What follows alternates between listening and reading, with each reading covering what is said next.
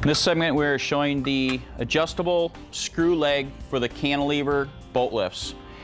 This is the leg, and for installation, what you would need to do is the lift does require the use of a canopy for the rear.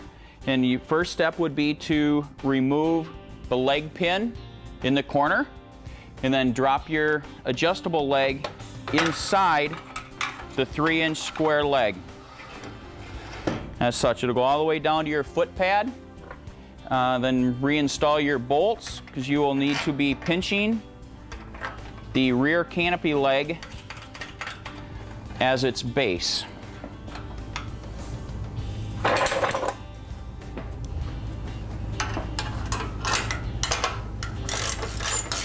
Making sure to get that good and tight.